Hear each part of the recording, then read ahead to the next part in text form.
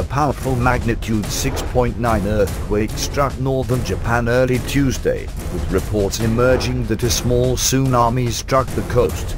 Local fishermen in several ports in the area said a tsunami struck an area populated by 1.3 million people and a nuclear power plant, according to Japanese broadcasters.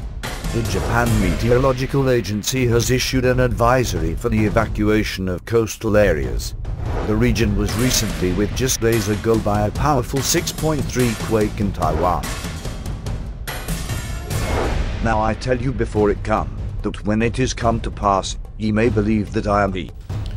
Revelation, December 7, 2014.